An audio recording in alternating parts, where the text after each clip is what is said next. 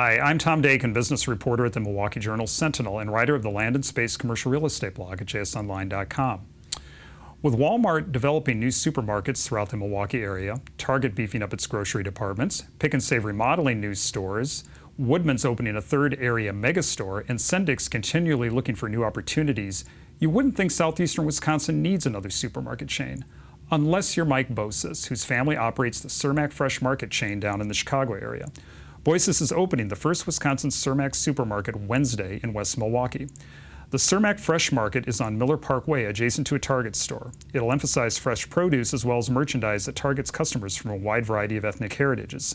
The 60,000 square foot store's features include homemade tortillas, a full-service bakery, a large service meat department, and a deli with a seating area, and it amounts to a $15 million investment.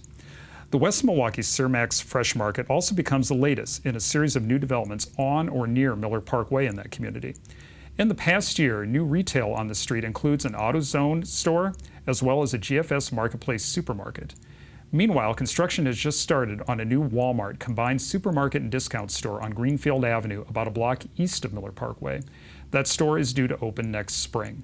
For more on this story, look for an upcoming article in the Journal-Sentinel and at jsonline.com.